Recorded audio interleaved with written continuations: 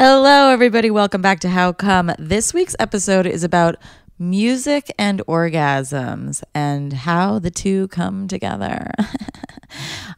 You may have noticed we have been posting more on our Instagram, and we've been posting clips from the podcast, but also reels from other creators that we've sourced from like TikTok or Instagram, blah, blah, whatever. And the reels usually have to do with sex or it's something funny, and all the videos do fine. They do fine, you know? However, there was one video that we posted a few weeks ago that went so fucking viral, it made my head spin. The video is from Vaughn. She's a musician, and it's her singing along to her song, Tiny Boy. And it says, made this song with a vibrator by recording my own orgasm wave patterns and making bass sounds out of them. Everything's better when you DIY. And upon seeing this, I was like, oh my God, I know how she did this. And let's post about it because I'm sure a bunch of companions will also know if they've been listening for a long time. And like I said, it went so very viral. It reached a lot of people that have never even heard of How Come. A lot of people that loved the video. A lot of people that did not like the video at all. And so we invited Vaughn on to talk about that and to talk about how she makes her music and a lot of great other stuff that we weren't even expecting. At different points in this episode, we'll be like, oh, yeah, go look at the comments under it. So if you are looking for the post, it is in our Reels section, not in our Hard Post section. So Hard Post is all of our like clips from the podcast. They're not that viral, but I understand. This is more of like a listening podcast. It's not that clippable. And then if you go to Reels, scroll down just a little bit, like 3 scrolls. It's got 1.7 million views at this point and 91,000 likes. Crazy. So yeah, we loved having Vaughn on. You guys are going to love this episode. Again, it is still Pride. So there are some Pride themes in here. And yeah, let's get it started. How come? How come? How come I can't achieve? How come I can't achieve? I'm rolling up my sleeves. I'm rolling up my sleeves. Oh baby, I believe these guests can help. 'Cause I can't do it by myself. I wanna jizz. This episode is going to be amazing. I'm so excited to get started. Welcome, Vaughn. Hello. Hi. Thank you so much for coming on. Thank you for having me. Oh my God. Your video is like the first TikTok to have really blown up on our page. And wait, love. literally, like, I was like, oh my God, I have to learn how to like filter comments. And like, oh my God, it's so interesting, right? It's wild. Yeah. So I stumbled upon a TikTok of yours a few weeks ago, and the caption was, I used my orgasm waveform to make music. And in the background, it's playing your song, Tiny Boy. And I was like, 1, this slaps. And 2, I love that you used a waveform. And obviously, we know where those come from. But long story short, we reposted the video. It went super viral on our page because a lot of people were like obsessed. And then a lot of people came in that we don't even know who had like a lot of issues. But the number one comment, Gaylord III said, okay, not in a sexual way, but can we please have a behind the scenes? Not anything explicit, just like an explanation or something, because this is actually really interesting. Totally. So my background is in music production. Mm-hmm. I was always a sound nerd. And that was very much my intro into making music in general. So cool. I was in college and had my own journey of unlearning a lot of things from my own lack of sex ed. Mm-hmm. And I heard of this, tagline sex tech as an industry, and it was still a pretty new term. And literally was just like looking at Facebook pages or like community pages that people who were in sex tech or had jobs in that industry and asking people to get coffee literally for no other reason than to just help my vocabulary and trying to learn just how to talk learn more. yeah Just to talk more That's comfortably unreal. about these things. Just like it was like, if this can be more like in my peer-to-peer conversations, it'll better my ability to understand these things. And so I stumbled across this company, Lioness, and Liz, who I knew it, started Lioness. We had Anna on this podcast. And Oh, she's amazing. just like one of my favorite people in the when I saw your video, I was like, I know where that came from. Anna's so great. And Liz was amazing. And I was like, in the process of just figuring out weird ways to make music and to craft sound design that was more specific to my own process. And kind of stumbled across their Bluetooth vibrator and reached out and was like, I think I can hack your tech. And they were like, yeah, go ahead. If you can figure it out, like, let us know. And then I did. So masturbating with the Lioness toy and then using the waveform created by the Bluetooth to make sound.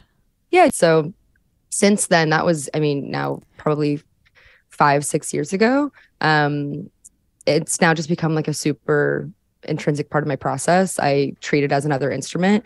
The Bluetooth vibrator has 2 internal sensors, so it is tracking contractions over time that gets delivered to you through the Bluetooth app. And I basically just take contractions over time and change the parameters to amplitude over time, which is how you generate sound. And then from there, I can craft whatever kinds of sounds that I want.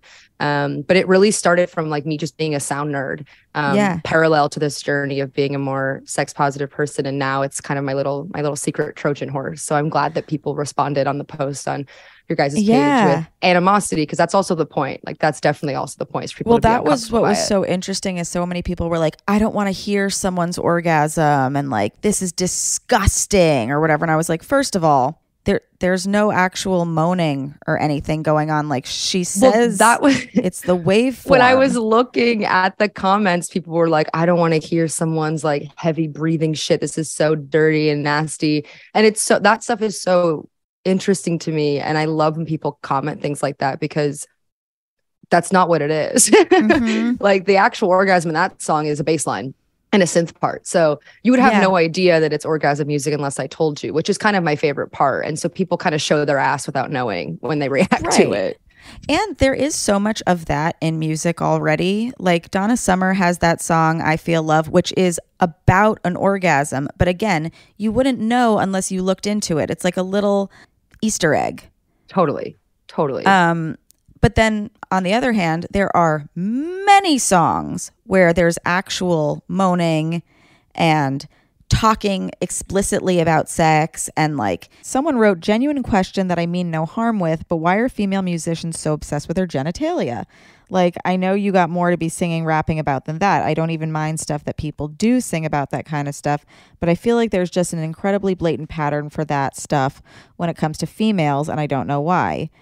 Someone said, I think it has to do with the fact that women have been shamed for years for their sexuality. Most people don't even know the anatomy of a vulva, and women even shame other women for being remotely sexual. Sex for some women equals power and self-acceptance. I hope this made sense. And then this person said, men talk about their dicks 24/7 and use them in art and expression a ton as well. You can go anywhere without seeing some dick drawn somewhere.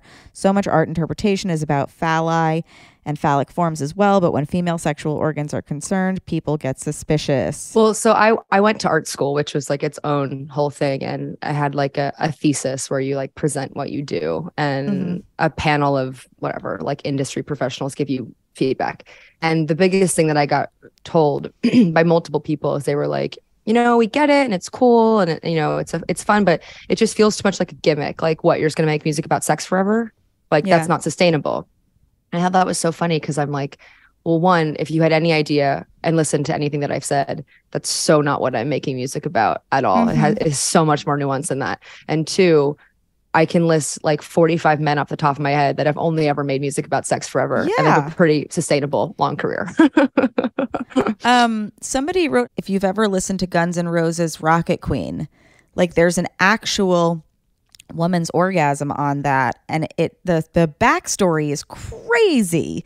Like she was like someone else's in the band's girlfriend, and like Axl was fucking her, and it's like way more sinister than like just you having a little masturbation session, plugging in your lioness, then plugging that into the computer and using like a wave. 100%. Apparently, Axel recorded 30 minutes worth of material with that woman to get it like for the song. So it was like a lot that went into. I was going to say, right. But like also, I think it's more digestible again when it's like the man using the woman's orgasm instead of her using it herself. Well, I think that's also like so much a part of kind of for me, like the performance art of it, of like, I've been taught my whole life that an orgasm is something I don't own. It's something I perform for other people, whether that's through media or relationships with real people or whatever else. So the idea of me not only, genuinely sourcing it myself, but then also having all of the autonomy over it, people's response to that, once again,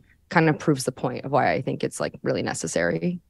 Totally. There's songs about guys being like, she's 16 and she's mine. And like nobody had a problem with that.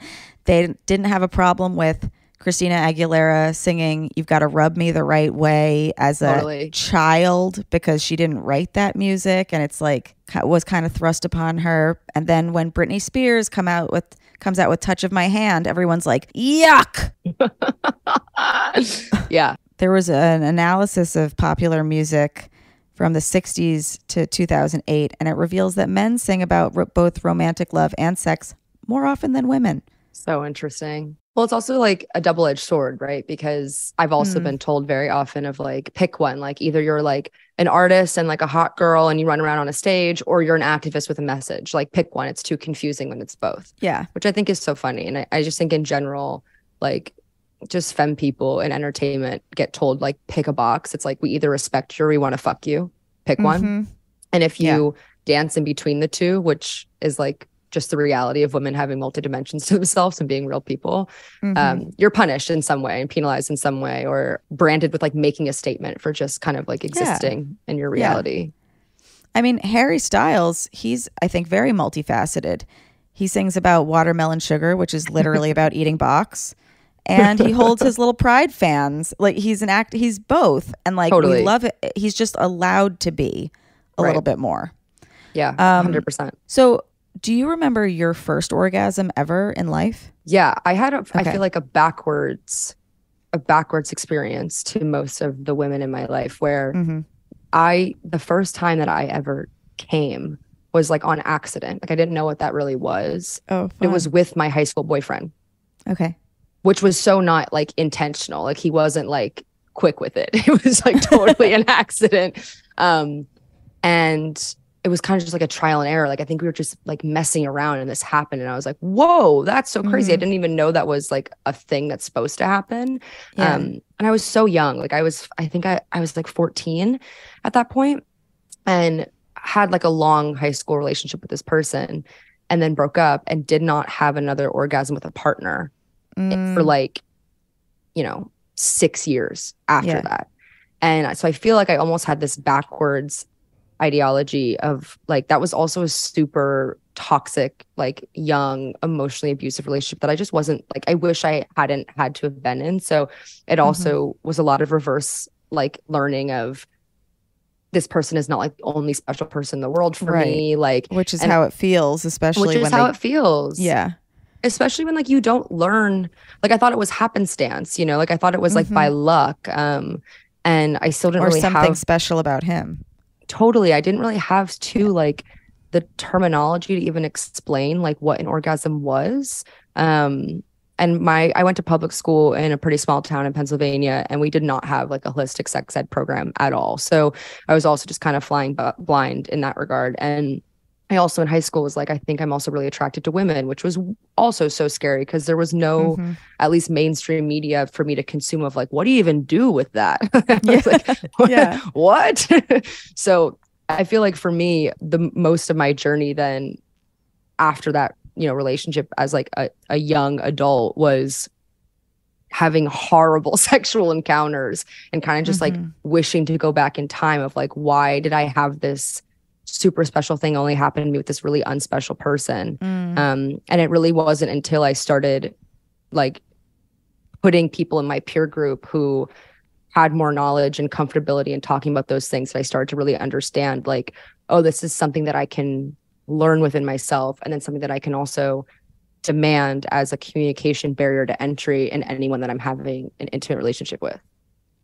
Yeah, I was going to ask because you were so brave to just reach out to people in sex tech. Like, did you first reach out to people in your life that you were like, hey, is anybody else coming regularly, or you know what I mean? No, I was not the friend that talked about any of this. And like my friend groups weren't super, super open about it either. Now that is very different, but no, it was not that at all. I honestly was more curious about asking people what their parents felt about their jobs.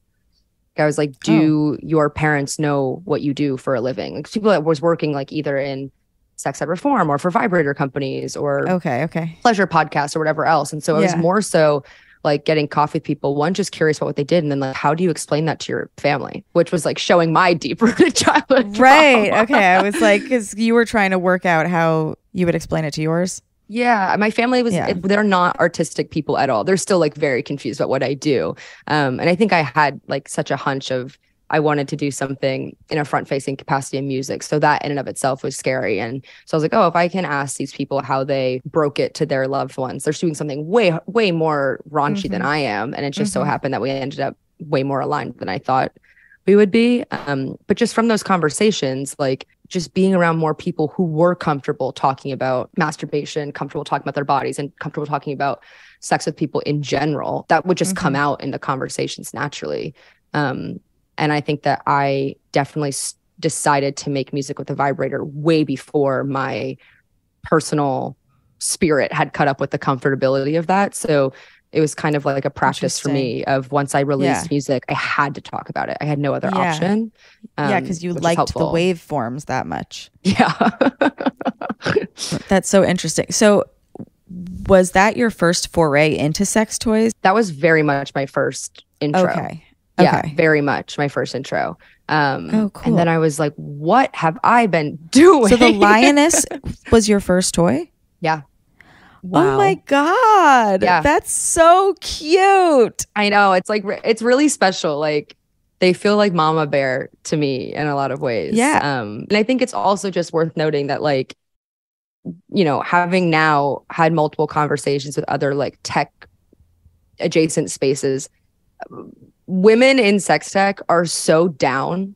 Like Anna and Liz were so and have been just so open to let me do like whatever I want, any weird ideas I have. They're like, let us know how we can help. And I think that's also been super helpful. Like I've just been really surrounded by women in tech spaces and in sex positive spaces that are like, yeah, shoot spaghetti at the wall. Like the worst thing that happens is we can't figure it out. Totally. So were you ever masturbating manually and successfully? Yeah, I feel like after my first boyfriend, I was like, which was also just so much like deep-rooted Catholic guilt, right? After my first boyfriend, I was like craving this. So I was like, that felt great and made me feel good. And now I don't have it with anyone else. And something must be wrong with me or wrong with this relationship. And a second boyfriend that I had was super religious. And he was super like indoctrinated in all of that bullshit. So he was very weird about like even us having sex was like immediately afterwards he would take a shower kind of thing. And I was like a little bit too young to understand what that was. And he was really weird about masturbating and would like say things that I feel like made me feel like it was something I had to hide or something that I additionally couldn't ask for in any kind of communication. So yeah, I feel like it was like 6 years of like manual DJing before I figured out like there are so many things that make this easier. Fuck.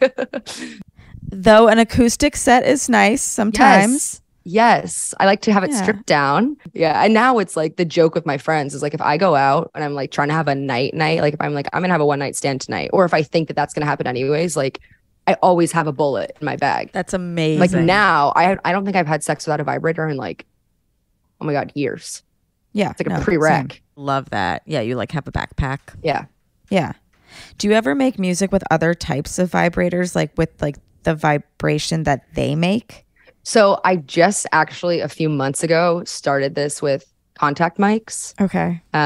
With various vibration patterns from other vibrators that I can then make into mostly bass patterns. So Nice. that's still like in the lab. Oh my God. But it's been really fun. It's like the world is my oyster a little bit. Yeah, I was going to say, and now you have suction toys too that make completely, like, I would love to hear a suck toy. Totally. Oh my God. I think it would be like Pavlov's dog for a lot of people. They would hear it and just like start like busting.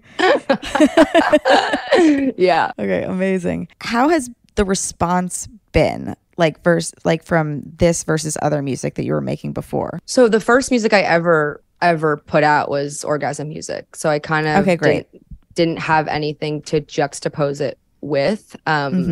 But it was always very interesting. Like I have a very academic background, and always kind of led with that when explaining it to people. And now I teach at NYU, which is where I went to school. And it is just very interesting how, again, like I was saying earlier, women are very placed into like, we either respect you or we want to fuck you, pick one. Madonna whore. 100%. And I think that I end up straddling the in between of that for a lot of people and kind of force them to confront it in real time. So even like with students, right, where I have like a bunch of immature boys in my classroom who like want to try something or want to like whisper something or whatever. And they like, you know what my Instagram is or whatever else. Like immediately I'm also the professor and I'm also the person they have to respect in the room. Things like that. Or like even with professors of like when I was a student who can think one thing about me when it's like a showcase and they're like watching me do my thing versus like when I'm in the boardroom, like pitching what I'm making or pitching a project and like know my shit about it. They have to toggle between their own misconceptions of placing women in a really defined box. So I feel like for me personally, school is very helpful because it gave me the academic backing I needed to circumvent that narrative that I think a lot of women don't get the opportunity to do. Yeah. And I just want to go back to religious upbringing because you mentioned that. And I didn't realize until we posted, and a bunch of people got really mad about it, that there was an upside down cross behind you in the video. And there it is. So I thought a lot of people, that's maybe what offended them first. And then they saw sex had to do with it and they got even more mad. Yeah. I was raised Catholic. My grandparents are Byzantine Catholic, which is like Catholic on speed, you know?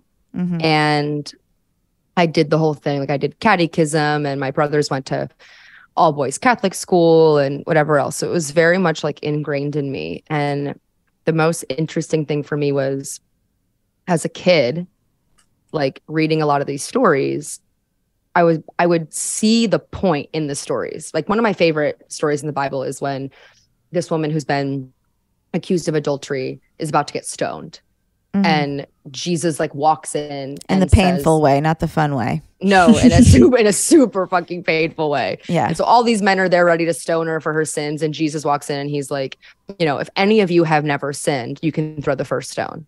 And then no one throws the stone. Yeah. And as a kid, I remember reading that as like, oh, this rocks. Like we're supposed to love everyone. Like this is super welcoming. This is so beautiful. Don't judge anyone for their lifestyle kind of thing. Like, yeah, I thought I understood. And therefore myself was really religious for a long time because I thought that was the message. And then as I started to understand Catholicism's views in a cultural, you know, present day stance, I would get confused and I would ask like my catechism teacher, other people, I was like, wait, I don't understand. Why does this story say this, but then gay people aren't allowed to get married? Or why does this story say this, but you can't have sex? Like there were so many questions I had that didn't make sense. And the response I would always get was like, because that's what it says, because, which is now my biggest red flag as an adult. Like if someone ever says because to a question, red flag. And they don't have the answer. Yeah. Like SOSOS. And that has been my relationship with religion. So I think people think that I have a way more like blasphemous view, which is actually not true. I find a lot of beauty in these stories and they're stories that I was raised on. I find problem with the ways that they've been co-opted since for an alternate agenda than what I believe was intended. 1,000,000%. And I think, again, it's a reading comprehension issue. The same way that people were like, I don't want to hear these moans, even though you stated there's no moans in this. They saw orgasm, their brain went somewhere. It is the same way that like the Bible has been misinterpreted. Totally. And we have an entire episode on this. It's called Two Christians. I think it's season 2. Yeah, I think it's season 2. Yeah. And it's just about how like a lot of the Bible has been misread or misinterpreted or used, like you said, for a different agenda than it was initially intended for. Yeah. And my middle name is Mary. And I have her on my little tattoo on my arm, my girl. And I have this theory of like, which is how I feel like I have interpreted being sexualized as a young girl and sexualized now as an adult woman with a lot of autonomy in what I do, is whether you're a Catholic or Christian or not, you have been penetrated by the ideology of the Virgin Mother, right? Yeah. A woman who is pure but childbearing. And what a convenient story, because that is not possible in real life. Yeah. Hello. Okay, wait. Some of you might be thinking, what about that virgin shark that just had a baby? That hadn't happened on this episode yet. And also, I just want to clear that up, what that is. So, an Italian shark had a virgin birth, quote unquote, after 10 years in an all-female shark tank. And this is an article from Live Science. A shark's rare virgin birth in an Italian aquarium may be the first of its kind, scientists say. The female baby smooth hound shark, known as Ispera, or Hope in Maltese, was recently born at the Calacagonone Aquarium in Sardinia to a mother that has spent the last decade sharing a tank with only other females and no males. This rare phenomenon, known as parthenogenesis, is a result of females' ability to self-fertilize their own eggs in extreme scenarios. Parthenogenesis has been observed in more than 80 vertebrate species, including sharks, fish, and reptiles, but this may be the first documented occurrence in a smooth-hound shark, according to Newsweek. So, parthenogenesis may occur infrequently, but it happens in many types of sharks. About 15 species of sharks and rays are known to do this, but it is likely that most species can probably do it, he added.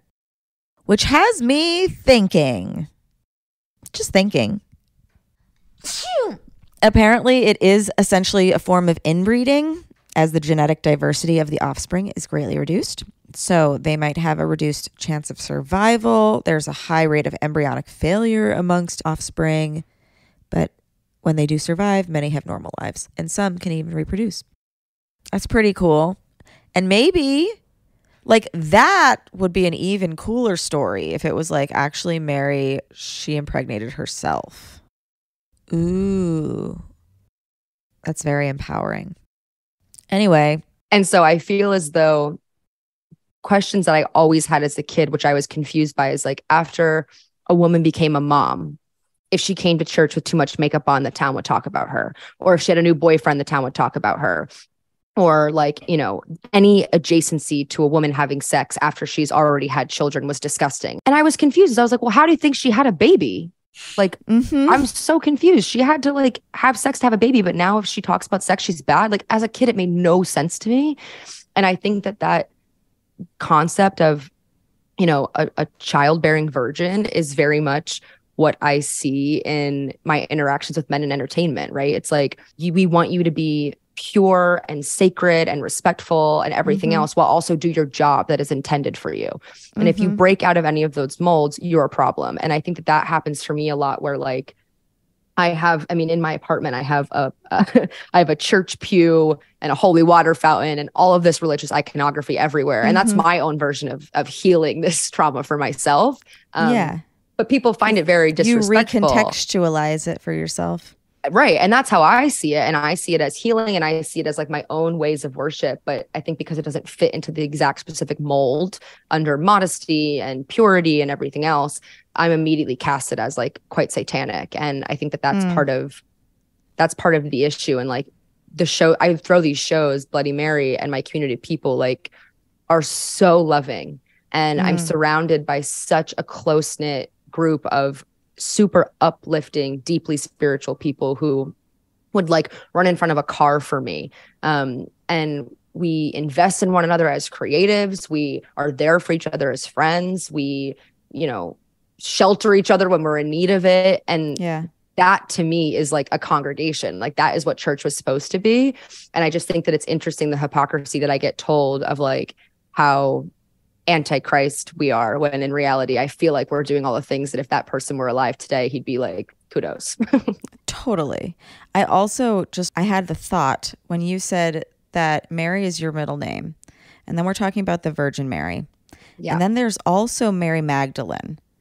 And Yes. I remember growing up, and I'm Jewish, so I never thought I understood Christianity because I was like, well, of course I don't understand it. I'm not Christian. And I would always get confused. I'd be like, wait, which Mary? Like there's two. And now I'm like, oh my God, is that where the Madonna horror complex came from? Is like, there's one that's the virgin and one that's literally a sex worker, and they're both named Mary? It's so interesting because there are all of these stories about both Marys consoling each other when he is crucified. And there are stories about Mary Magdalene actually being like his wife and actually being his lover and them having a child together. And there's all these other stories that people have discounted. And, you know, she was like one of the first doctors, which has then gotten spun into, she was like a medicinal healer. But Mary Magdalene got spun into like, she was just like the horror of the Bible and was kind of like deduced to that in a way. And I think it also plays so much into like weird relationships with mothers and their sons, of like their sons can do no wrong. Any woman that comes in between a mother and their son is a whore, or is like trying to steal the limelight or has bad intentions. Like all of it is so deep rooted, which is why I find it important to talk about, because it affects everyone, even if you have no idea about these stories and weren't raised in this religion. Like it's so pervasive in our cultural beliefs now anyways. But yeah, I feel a very, very deep connection to the Marys in like a super meta way. Yeah, no. And even just like, as you said, they were comforting each other. Like it does serve the patriarchy that's rewriting it to be like, no, actually they didn't like each other, and pit them against each other. When 100%. like so much of what we require is community with each other. Yeah, book rec for anyone. If you want to have your brain blown, the Magdalene Manuscript is one of my favorite books. And it is basically, it tells, you know, this potential alternate story of Mary Magdalene being Jesus's lover. And I think it's really lovely. And then another book is called The Book of Eve, which talks about if, you know, the story of Adam and Eve was also flipped on its head. And they're just two alternate perspectives that I think, if this is something that you like struggle with, or Catholic guilt is something that also, you know, pulses deep in your blood, they've been super, super fun hits for me. I saw a thing about how like Eve is blamed for original sin, but like she was deceived and Adam wasn't.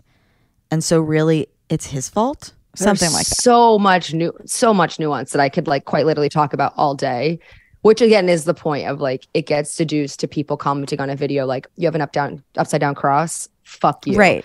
And what does it mean to you, the upside down cross then? I think for me, all of this is like my own recontextualization. Like I really do think that the intention was quite pure and beautiful. And I think it's been horrifically co-opted. So, you know, me interpreting it the way that I feel like it actually is at face value is funny, because I get told like, you're not allowed to interpret, when I actually think that everyone else who is pushing a super devout Catholic agenda has completely interpreted it for their own gain anyways. It's just when I do it, it's not as welcome. So you said, I'm assuming you've told your parents since. No. You haven't told them? No. Is that something that you want to approach with them, or are you just keeping it for yourself for a bit?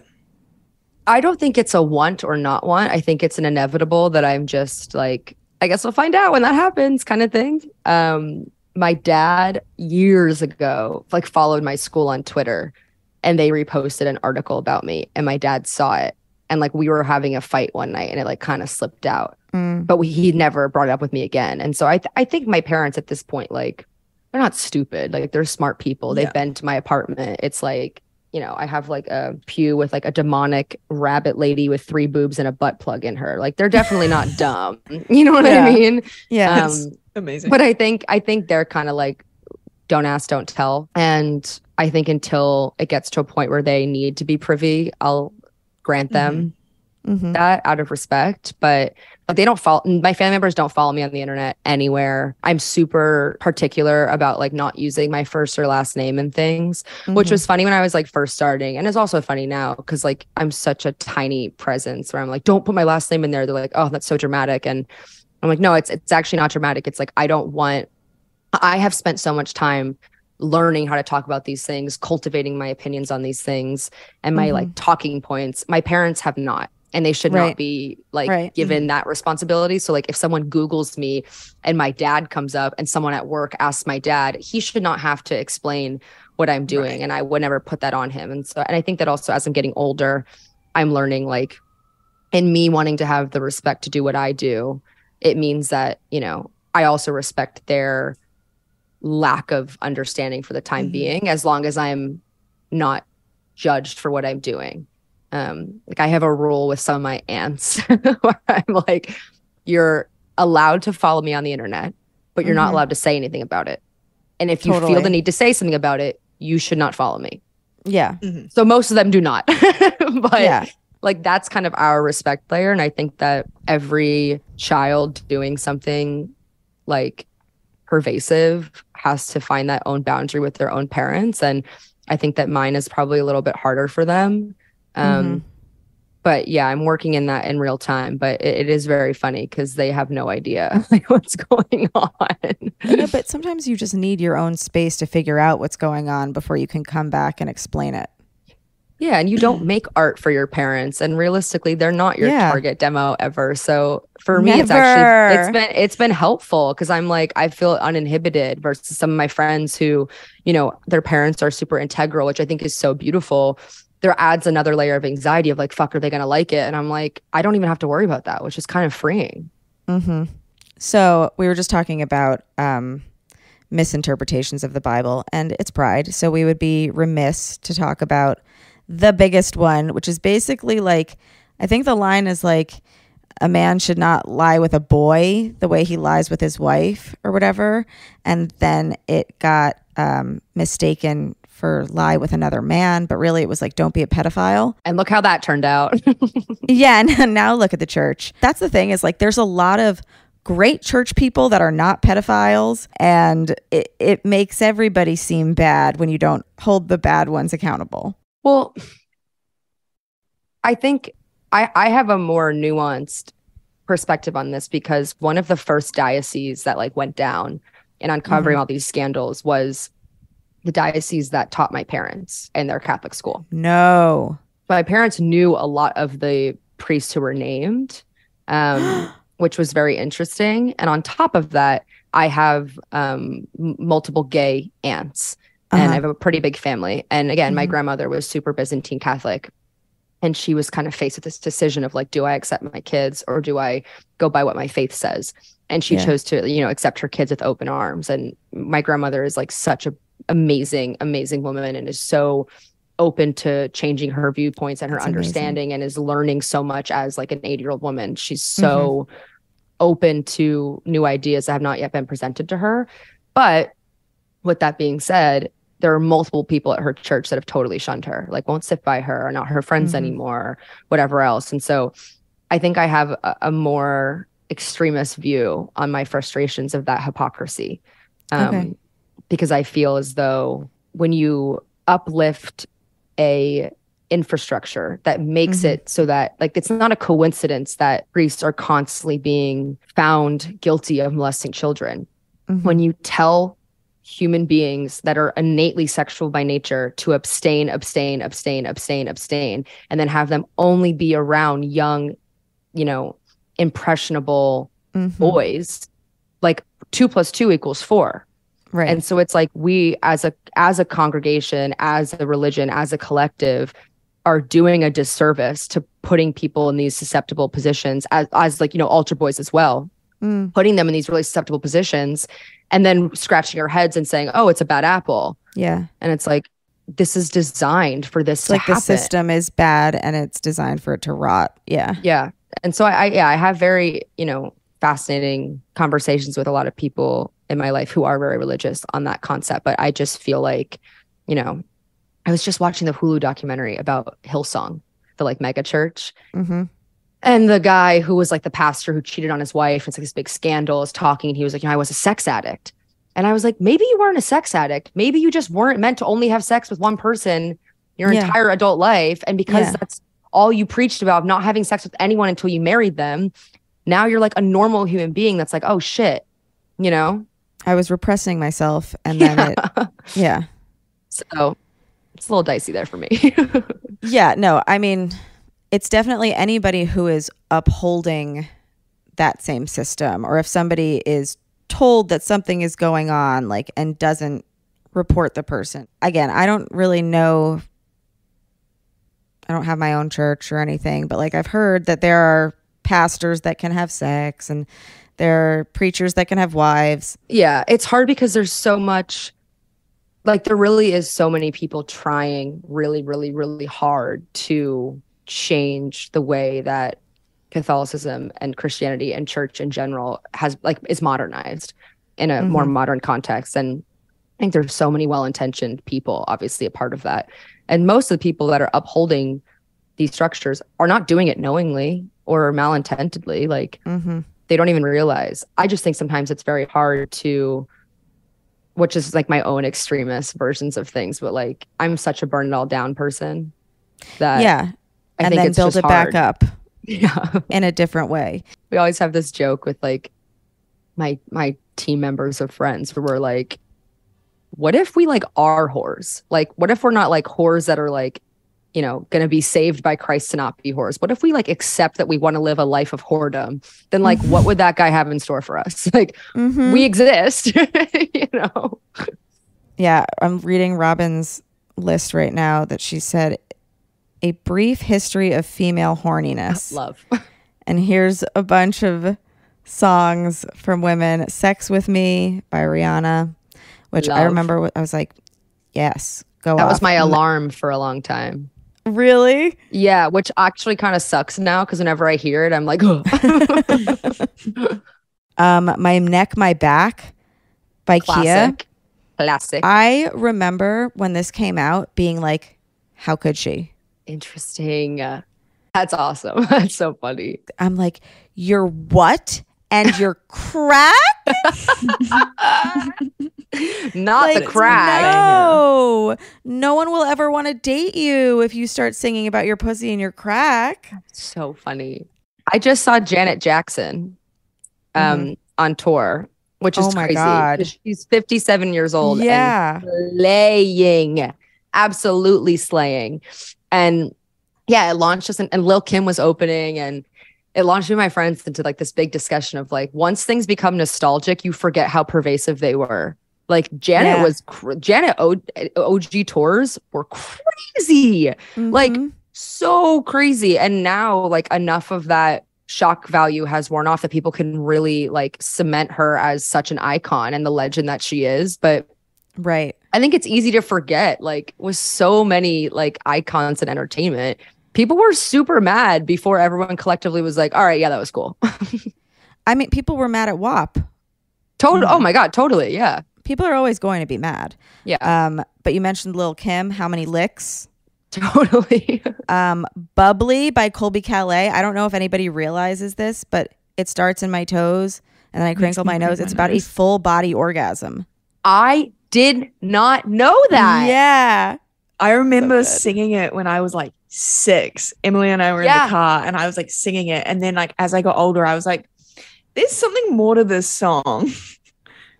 Wow, I did not know that. See, what a gorgeous Trojan horse. So fun. Love that. Alternatively, there was also that song, it's not about orgasms, but Next, when it was like, baby, when we're grinding, I get so excited. And it's talking about his boner. Oh. Yeah, like I feel a little poke coming through on you. Yeah. I remember listening to that and going, he couldn't be talking about his boner. Why does that give me like flashbacks to like a 7th grade dance when you're like hiding from the teacher on the ladder and like a boy's kind of poking at you and you're like, what's in your pants, Jack? It was, but also they would play that song. Totally. And I would be like, how is he not in jail for these lyrics? Oh, it's so good. And then we also have a list of songs that also sample sex. Aphex Twin Window Liquor. Oh, love. Disclosure, What's in Your Head. I did not know that one. Donna McGee, Make It Last Forever. I don't know how all these ones feature them, but I did skip to the 4-minute mark, like the article suggested, and it's just like intense moaning. Like it sounds like they've got like the moans in it, and it's like they use the moans to build anticipation in the song. Interesting. Wow. There's quite a few of them that'll do that they use the music, and then they'll like get the moans or the breathing will intensify like in the background, and it's so you don't really pick up on it, but the music's adding to it. There's another one somewhere here that it's like 8 minutes long or something, and it ends in a like guitar solo that's like the release, so the whole thing like emulates what an orgasm would be like. I'll see if I can find which one it was. Wow. It was mad. While you're finding that, I just want to go back to some of these comments that we got. I haven't checked in a minute, so I might not be. Oh, I've deleted them all. Like, they don't serve me, and these people are clearly not here to like learn anything, and they just like are really stupid. This person said, clearly she didn't produce the song. LOL. Love. That is one of my favorite ones to get, for sure. Like, why? I also get so many random DMs from like beat making boys that are like, yo, can I send you a beat or whatever? I would love to produce for you. And I will super respectfully be like, oh my gosh, like, thanks so much. That's so kind. I actually produce for myself, so I'm not super looking for that right now, but thank you.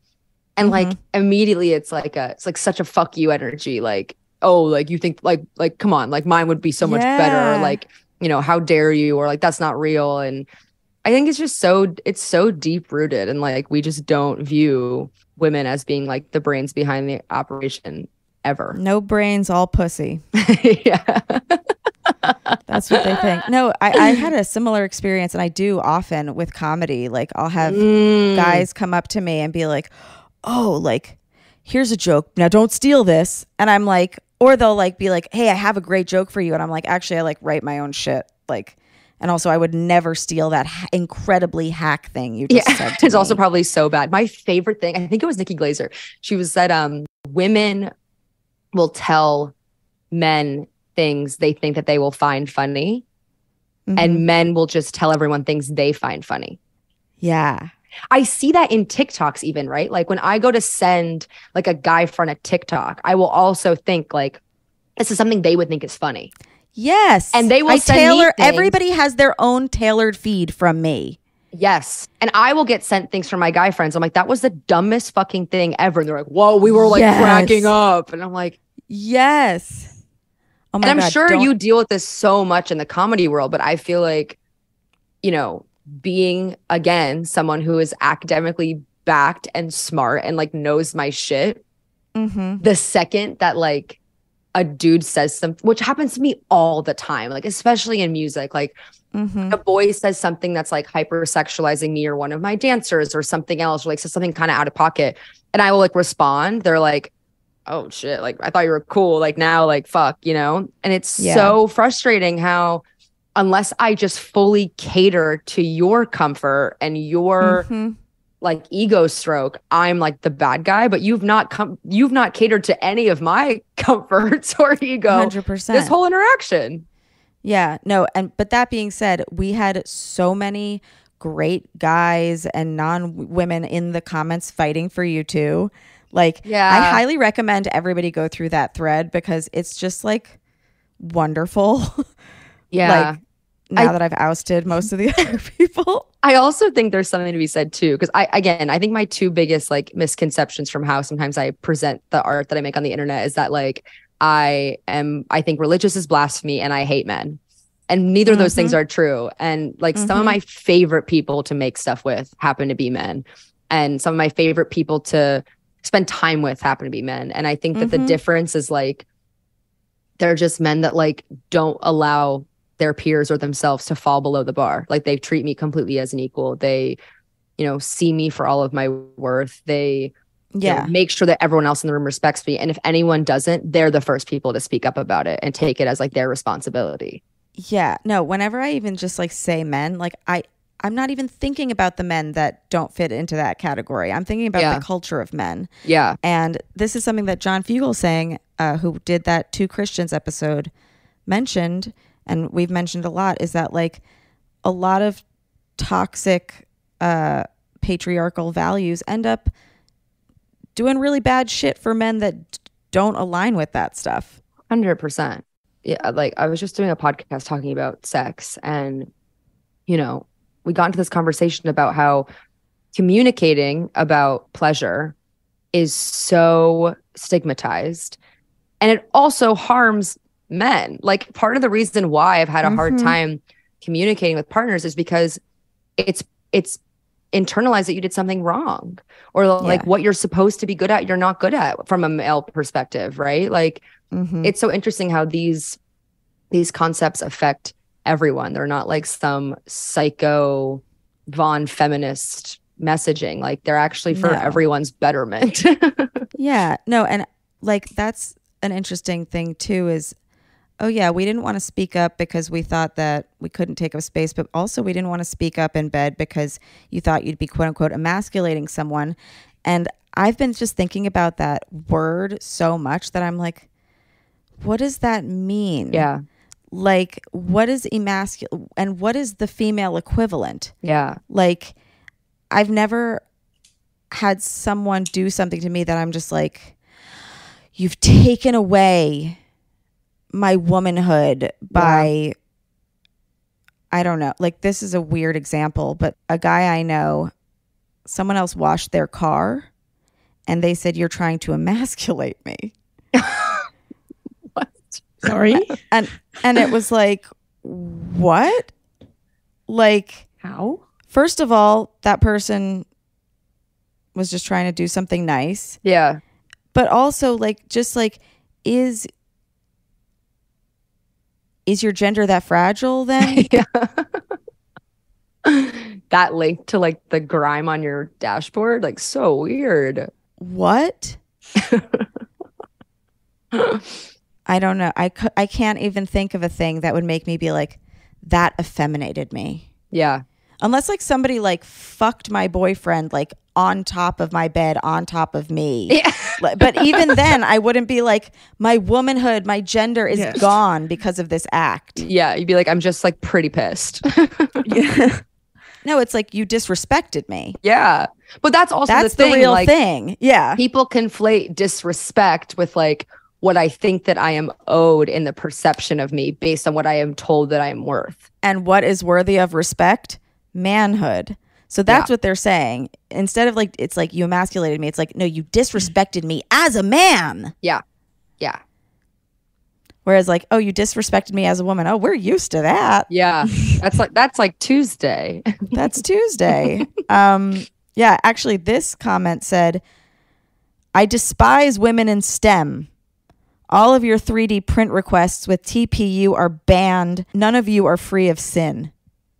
Wait, iconic. That I feel like I need to frame in my apartment. That is a little bit poetic to me. Wow. I'll send you this screenshot because I deleted it. Yeah, wow. Please send that to me.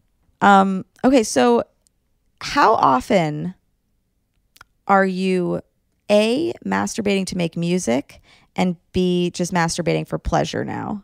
I don't ever masturbate to make music. I feel like I just masturbate for pleasure and then happen to use the data because it's hooked up. Because it's already hooked up. Something that I try to be very careful of, which I feel like I get a response to this a lot whenever I post about sex tech things in general, is that like sex tech is dehumanizing human sexuality or making us sterile or robotic or insular.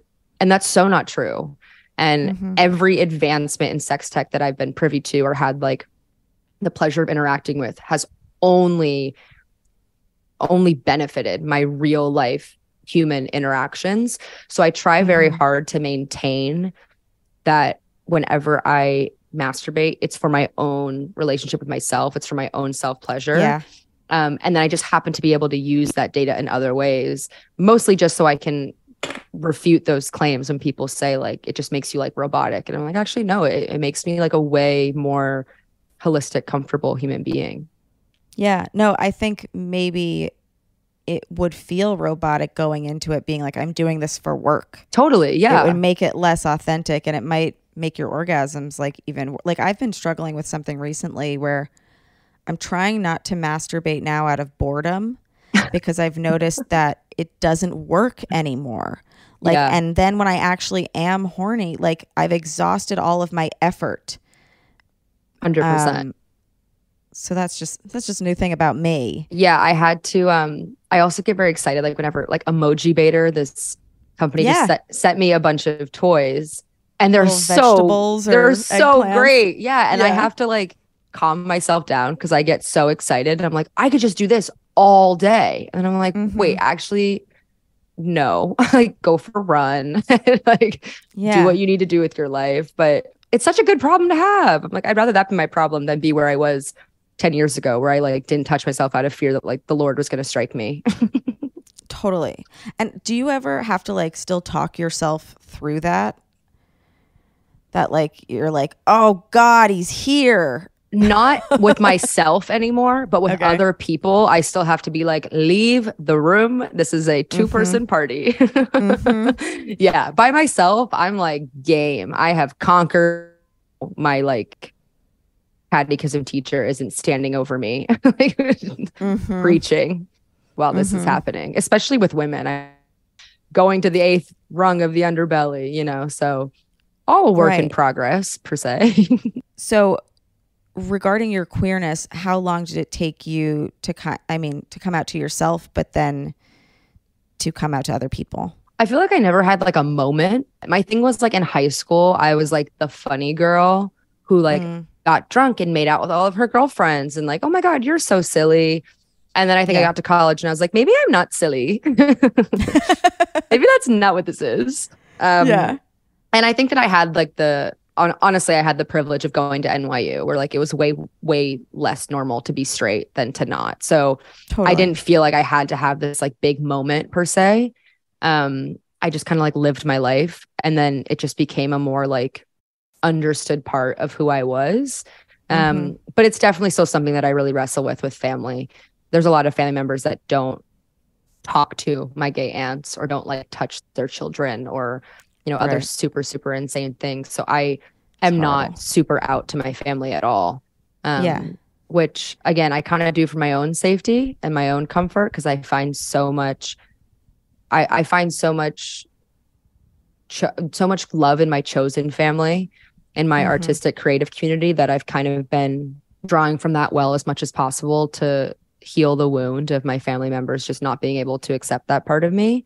And I think that, you know, a lot of my queer relationships have been the most important for me in unlearning so much of this shit, just even about like bodily pleasure. Like, you know, in my queer intimate relationships, like everything is just more communicative by nature usually than it ever has been with men. So Well, 'cause regardless, you're not going to emasculate them. yeah, it's been really like it's been really helpful for me because everyone's kind of like on the same page. It feels like, and everyone's more understanding of like every body is a new body. So whatever you think you've mastered with someone else, like this is totally new territory. So I try to find like my really inherent joy in that, and focus on that instead of focusing on how painful it is that like I can't really express that to some of my family members and like just kind of note it as their loss. Yeah. No, I'm sorry that pain does exist, because we did get some comments like that did be like, oh, you must not have parents, and like how could your parents ever be proud of this or whatever. And it's like, parents are human beings too, and they have their own convictions and they have their own thoughts, and those thoughts aren't necessarily the right ones. So Totally. to just measure everything about like, oh, but like what about your parents? It's like, do you know how many parents exist that are like morons?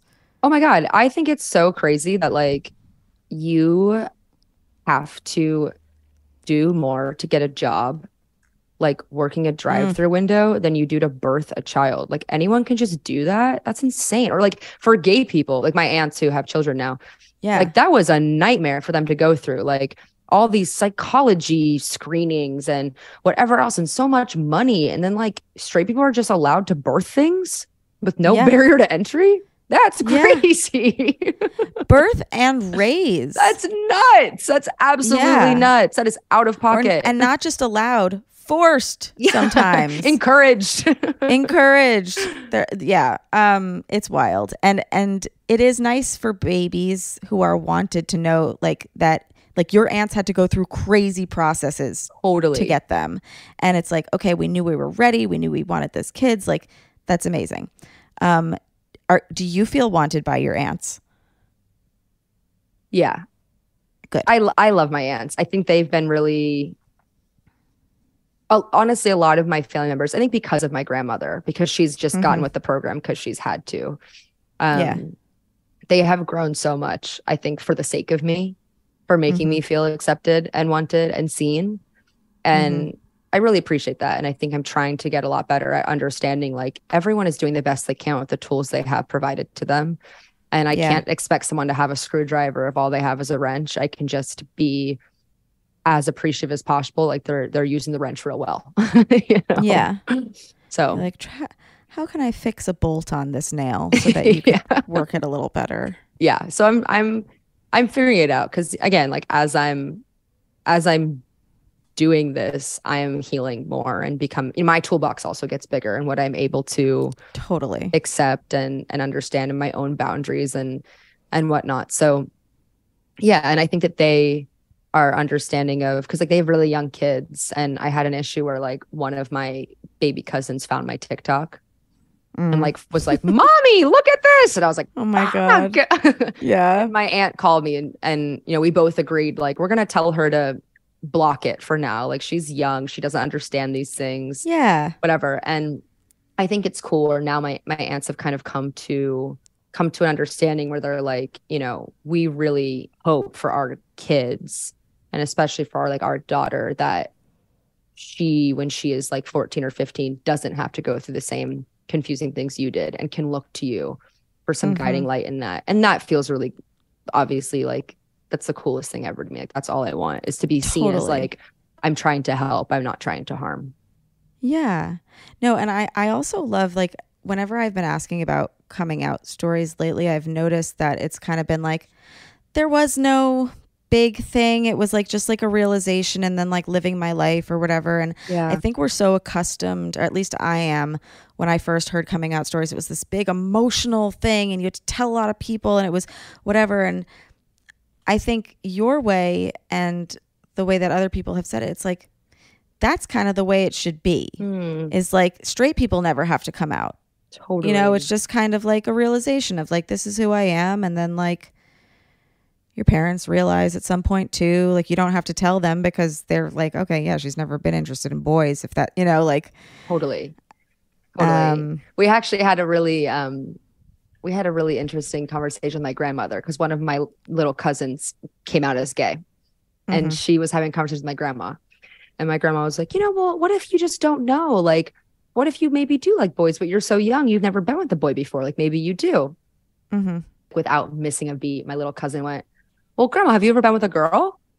And my grandma was like, no. And she was like, well, then how do you know you're not gay? Literally. My grandma was like, shit, checkmate. Like that was a good one. Literally. Also, like, I don't know how old the kids are, but when you're like, oh, you've never been with, it's like, I've never been with anybody. Yeah. What has even been and with me? I shouldn't be for a long time. Yeah. Yeah. But it was cute. Like I saw my grandma was like, damn, you got a point. Okay. Yeah. Factual. Rob, do you have any other questions? Did I miss anything? No, but I did find out that song was Only in Dreams by Weezer. And apparently the whole of Weezer's self-titled album sort of mimics masturbation in its structure. But when you listen to this track from beginning to end, it refers to a guy that lusts after a girl, but she's unattainable, so he can only fantasize about her in his dreams. And it slowly builds up over the course of the song.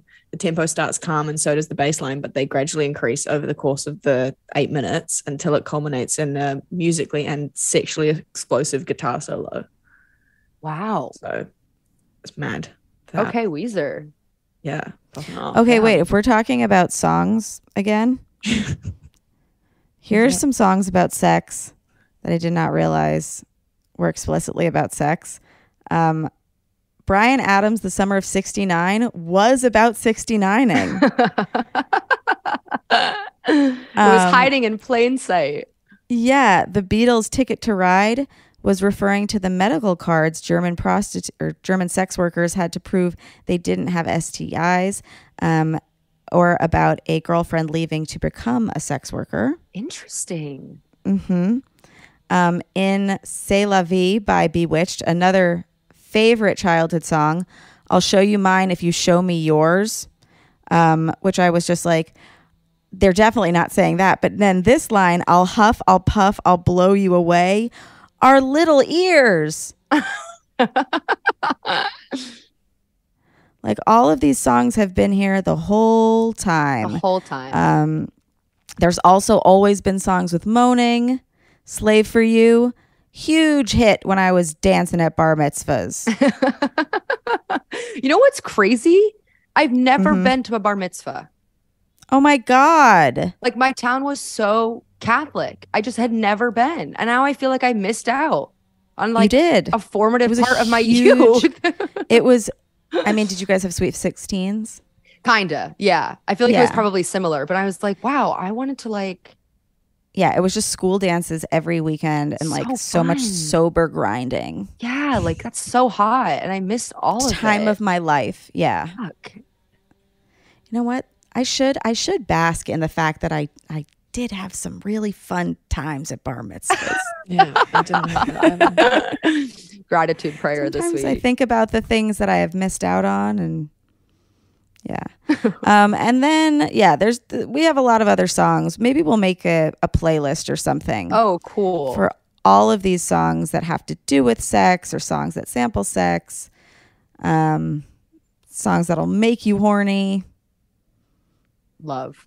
But yeah, you're the first person that I've ever heard of to make beats with a waveform. And I just thought that was so awesome. And the song is so good. Thank you. Thank you. I really appreciate that. It like really means the world. No, you're so welcome. And yeah, I'm so happy we got to have you on this episode just to chat about everything because I'm a huge fan now.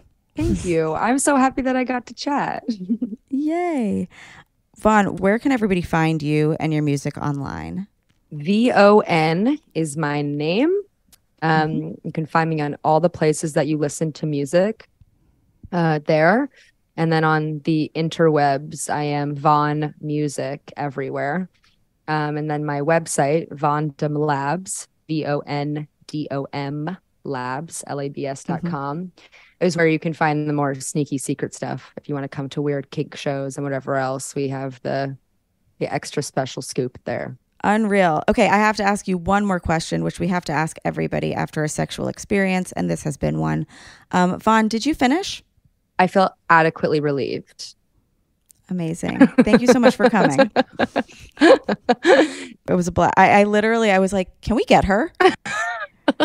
Well, I had a friend tag me in it and I was like, this is so cool. And then I was like, wait, people are actually looking at this. I was like, and then I like dove into the podcast and I was like, this is so sick. Like I'm a big fan of the podcast now too. So it was really, really special for me. So thank you. Sisters. Thank you again so much for coming. And you guys, we'll see you next time on How Come. Goodbye. Bye, everybody. Bye. It's not you, it's me. I try so hard to finish honestly. They say you'll know when you go all the way from A right down to O. Oh no, I think that I've still got a ways to go. Oh, I'm sick of this and I have got to know. How come? How come?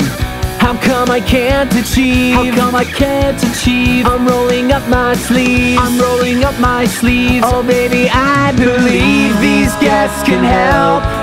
Cause I can't do it by myself. I wanna jizz. I do realize that this has been back-to-back outrage on the internet episodes, and I do think I should go outside. However, if you do not have an Instagram and you want to know a little bit more about what the comments section said, or maybe it's so long ago at this point that you're just like, I can't find that video, here are some other comments that people left. Some of them I deleted, some of them have stayed. Also, let me know what you think about me deleting comments. I did make a poll initially to be like, what do you guys think? And the majority was like, just delete them. But then sometimes I'm like, but that's silencing people. But whatever, it's our page. I don't know, whatever. Let me know what you think. And then here are some other comments that were left on the video.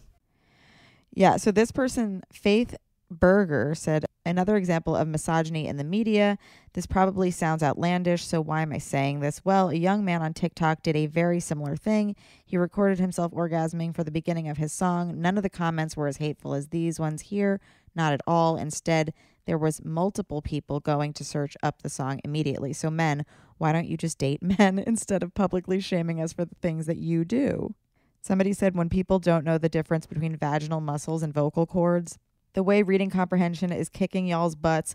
Wave patterns, not moans. When a woman orgasms, the pelvic floor contracts rhythmically. It's unique to each person, but there are a few different types of rhythms. If you want to know what your orgasm looks like, the Lioness vibrator has sensors that measure it and show you on a graph.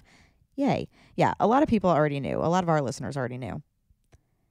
Somebody said, I feel dirty just by hearing this. What the fuck? Someone said, damn, even EDM is sexualized now. Somebody said, I've been bumping this song for weeks and I just learned this. Wow, it makes it even better. Knew there was a reason I liked it so much. Like, I love that. Someone was like, what the fuck? Why is this in my Instagram Discover? I was like, maybe you need to listen to the podcast. Someone said, the song went from fine to gross. I don't want to have to hear moans when I listen to music. There's no moans. Someone wrote feminism in quotes. One of our guys said, you know what? This is actually impressive. Keep doing you, homie. GG's on making a decent sounding song out of this. LMAO. Someone said, as a musician, this is actually done really well. If you can, speed up the moans for a dope melody that isn't a vibration type sound. But this is actually really cool. I mean, the use of actually, don't love that. And also, she's not moaning. Anyway. And then someone said, gross, disgusting, hope your father's proud, keep it to yourself, in quotes. Don't listen to them. Clearly, this isn't meant for you, and the world doesn't revolve around you. You can't change others' minds. Just scroll. I mean, most of the scrolling, people are loving it. It's mostly just GIFs of people dancing. Keep it going, girl. Love this. Wow, this is fire, the idea and the outcome. Oh, it's everything. Y'all, this is impressive, not gross. Like you wouldn't have known if she didn't say anything. Also, I don't want to think of that while listening to music. Take a look at all of the actually sexually explicit songs that are popular that most people have heard or listened to. And someone said, if y'all find this gross, I'm super sad for your partners. Kind of you to assume they have partners. You guys, if you want to listen to episodes without commercials, go to patreon.com/howcome. It's a $6 tier, and it's all the episodes without any commercials, including episodes with video that are totally unedited. Patreon.com/howcome. Oh no, I forgot to ask her about my favorite comment, which is, why is the boy so tiny? Because the song is Tiny Boy. I don't know. Maybe we can get her back to ask. Maybe it's like Honey Von Shrunk the Boy. Maybe she emasculated him and now he's a tiny boy. I don't know. Tiny boy.